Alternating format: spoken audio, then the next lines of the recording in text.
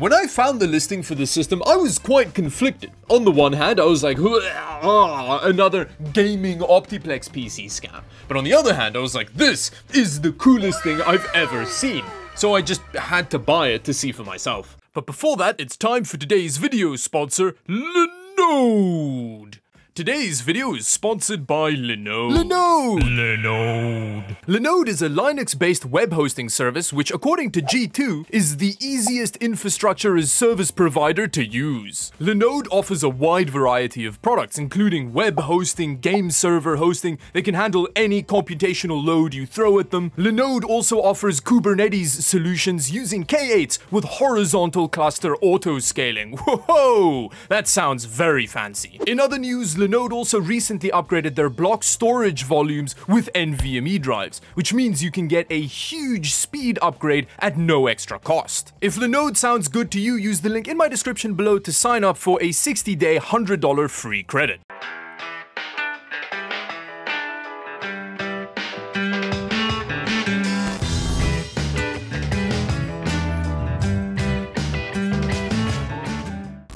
Now interestingly, we actually got two boxes in the mail. I'm assuming that this little one is the e-waste peripheral box, and this is the Hot Rod Optiplex box. So let's start off with this one. Maybe this is the Optiplex, that would be pretty wild.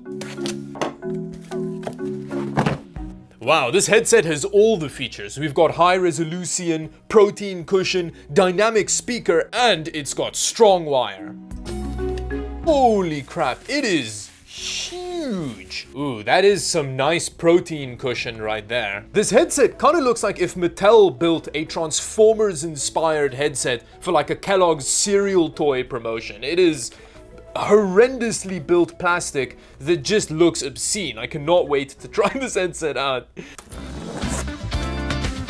Ooh, and here is the rest of our e-waste peripherals. I do actually recognize that mouse. I think that's a budget mouse that you can buy on Amazon.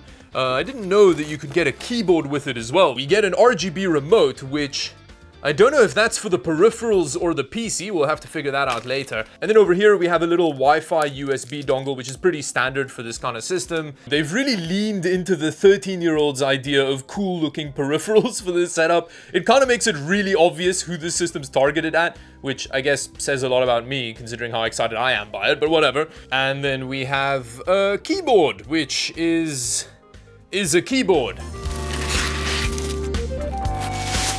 I know, another Optiplex, whatever, but as you can see, they've done some detailing on the front, and by detailing I mean they've stuck a red sticker on it over here and here, but under this bit of foam, there is some RGB magic, apparently, there should be, at least.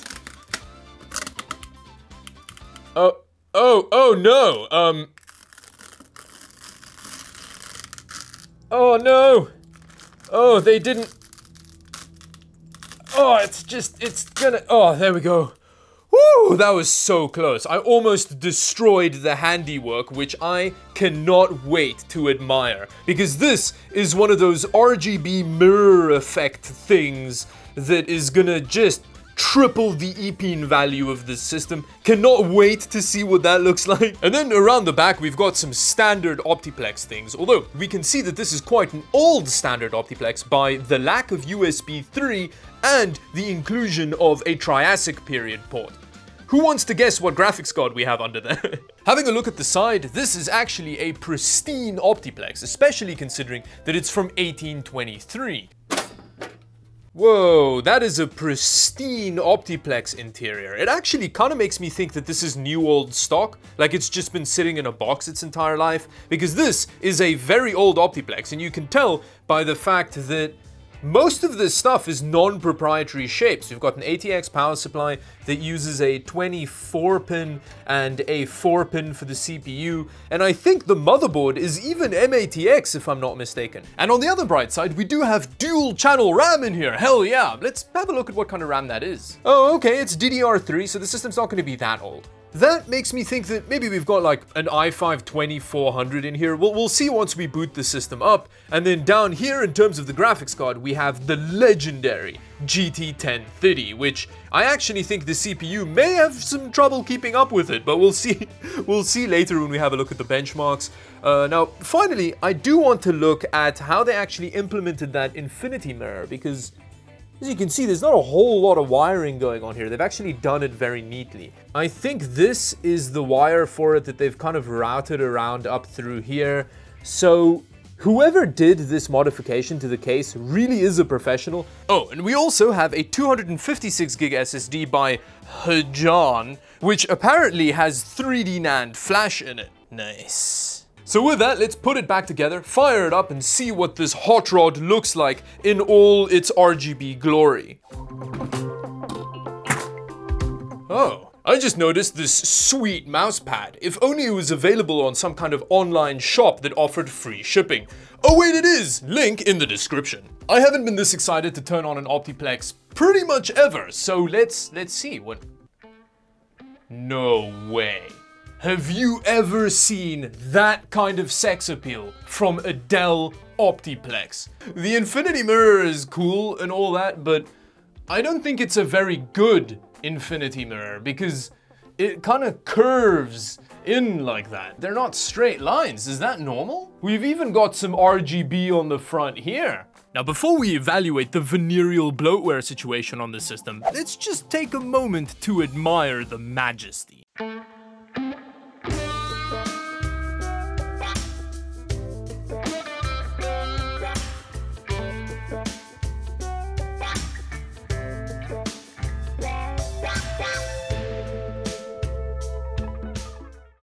The Windows install situation on this PC is essentially perfect for a pre-built. There is no additional venereal disease on this system. Let's have a quick look at what CPU we're working with here.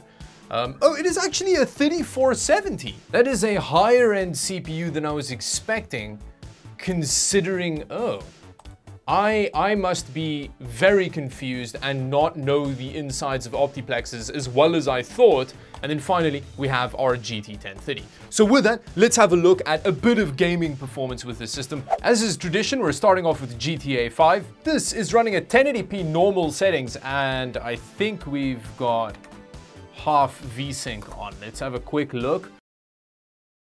Now we can unleash the full power of the GT 1030.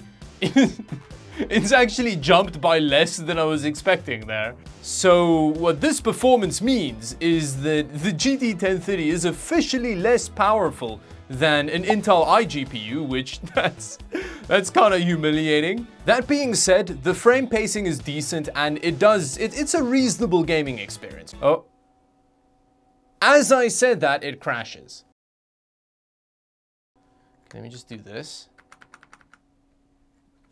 Oh, that is definitely unusual. I don't know if it has anything to do with the fact that I'm running the game off an external SSD plugged in using USB 2. That may definitely play a role there. Anyway, let's move on to a more demonic game. Okay, I think the CSGO gaming experience is closer to its iGPU brethren, although a 5300G still definitely gives you a better gaming experience than this. But it's kind of usable. You know, there's not much input lag. It feels okay. So now I think we need to move over to a game that is very important for an Optiplex gaming PC scam to run well, and that's Fortnite. Is this Fortnite? What is happening here? What is all this? Are these all game modes? Oh, is that solo? I'm way too much of a boomer to understand Fortnite menus.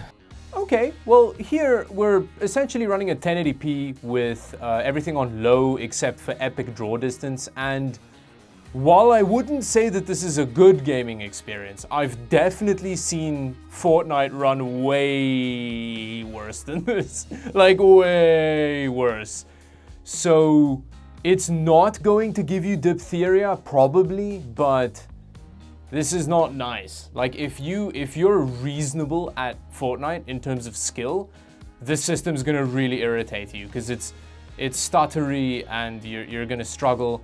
But if you're a filthy casual that just wants to play a little bit with your friends, I guess worse things have happened than this. Oh, I thought this was a kid's game. How can they have an item called guzzle juice in it? It sounds so gross.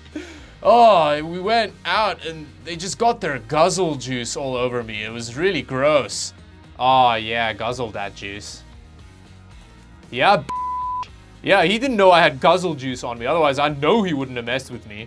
No, I didn't spend too much time talking about the gaming performance of the system because it's just a Optiplex gaming PC scam with a GT 1030 in there. Been there, done that. It's just one of those, but with tons of added sex appeal.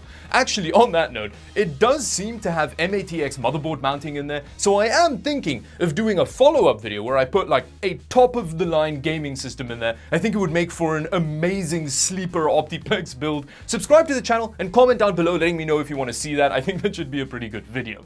And then, before we finish off, there's just one more thing that I want to talk about, and it's that gaming headset. Because it is the most ridiculous bit of audio gear I have interacted with in a long time. And I think the easiest way to describe it is, it's a little bit like if you go to a gas station for lunch and you buy, I don't know, like a sausage roll, or the American equivalent of that would probably be a corn dog, just any hot meal from a gas station. And while you're powering this food down, you just can't help but think to yourself, this tastes a little bit food poisony, but I'm gonna finish it anyway because I paid money for it. And then 5 hours later, you get a powerful grumble in your stomach and you let out an immense fart. And when that smell hits you, it's just so overwhelmingly ridiculous, but you can't stop smelling it because you don't know when you're gonna experience a smell like that again. You just have to savor it so that you can remember it. And that's kind of what this headset is like. It's like a gas station pie fart gaming headset. The reason for this is because it has the most ridiculous bass presentation I have ever heard. It makes Beats by Dre bass sound like a class-leading exercise in restraint. I just couldn't stop listening to music with them. I just be like, this song has a good bass line in it. Whoa, that's so ridiculous. All I can hear is woo, woo, woo, woo, woo. And then I listened to some Daft Punk and my head exploded. Like, it's... You kind of have to experience it. I'm going to stop talking about it now because I can probably go on about it for hours. But if you're interested in audio and you have some disposable income, they're like 30 bucks off of Amazon, and you know, it's Amazon, so if you don't like it, you know, you can send it back, which is maybe a bit of a dodgy suggestion, but still, I really think that it's worth an experience. The mouse and the keyboard were just middle-of-the-road e-waste gaming peripherals. They were okay, but that headset really is something special. And yeah, I think with that, it brings me to the end of the video. Thank you very much for watching. If you liked the video, like and subscribe to the channel for more videos like this one, and until the next one, thank you for watching. Bye-bye.